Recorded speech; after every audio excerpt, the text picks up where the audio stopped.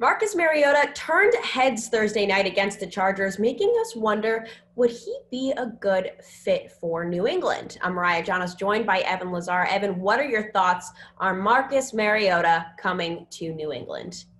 Kind of like it, to be honest with you. And the main reasons why are last year, certainly in 2019, Mariota's play fell off the face of the earth. You know, he's one of the least accurate quarterbacks in the league. Completion percentage over expected ranked at 31st out of 35 qualified quarterbacks, right? So very inaccurate in 2019. When I saw him down there in training camp during joint practices against the Patriots, felt like he was seeing ghosts in the pocket against practice when he's wearing a red non-contact jersey, right? That's never a really great sign.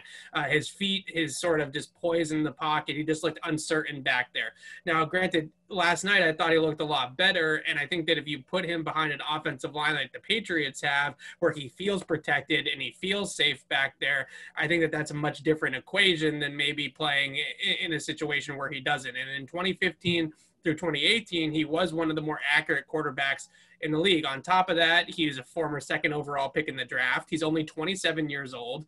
He has that athletic, mobile quarterback element to him, so you can still do a lot of the same things that you've done this year with Cam Newton in the running game. If you bring in a guy like Marcus Mariota, you can still do all those things. And we saw him run for, almost 100 yards last night against the Chargers on a lot of those read option type of plays that the Patriots like to run with Cam. So your running game stays the same. You maybe get a little bit more accurate and a little bit more, I just would say, consistent thrower of the football. He definitely has a smoother mechanics and a smoother release than somebody like Cam Newton does. So maybe in that respect, I definitely don't hate the idea of exploring this option. And again, I think the main thing that it comes back to is that he is still only 27 years old. And for quarterbacks in 2020, that's the prime years of a quarterback's career, from 27 to about 32 or 33 is usually when they find that sort of cerebral, mental, and physical thing marrying up together. So maybe it did just take a change of scenery, a different sort of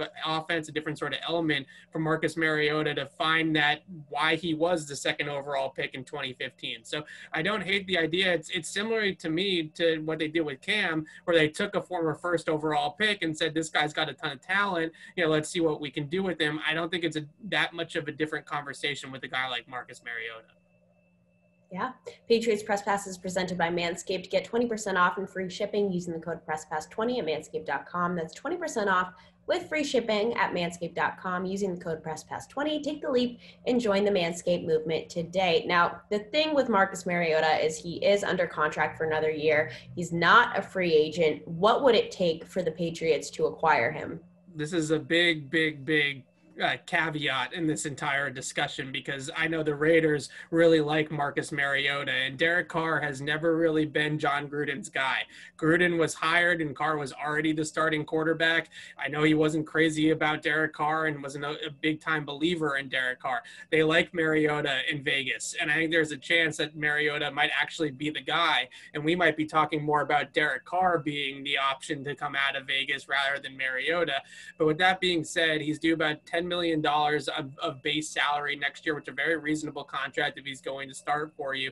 But I do think to get him out of Vegas, I keep on wanting to say Oakland, to get him out of Vegas, it's going to take a second round pick, maybe a third round pick is kind of lowballing them a little bit, I think.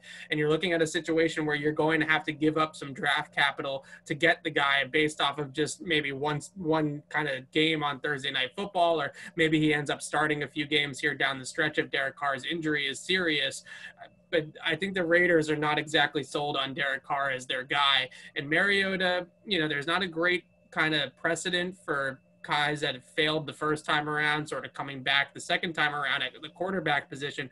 But the one guy that you can look to is the guy who took Mariota's job in Tennessee, and Ryan Tannehill, as sort of the archetype of how this could work, right? Sometimes a change of scenery and just a different style of offense really takes a guy that was, not doing so well and overdrafted and kind of labeled a bust, and turns them into somebody that, that's why they were drafted, second overall. So I think that there is a conversation here with Mariota, but it's going to take a lot to get him out of Vegas. And I don't think the Raiders are necessarily going to be shopping him this offseason. Yeah, it will be interesting to see what happens. And just going forward, we are going to be taking an in-depth look at what potential quarterbacks could come to New England. So definitely stay tuned for that. For all of our Patriots coverage, head to clnsmedia.com and subscribe to our YouTube channel over at Patriots Press Pass.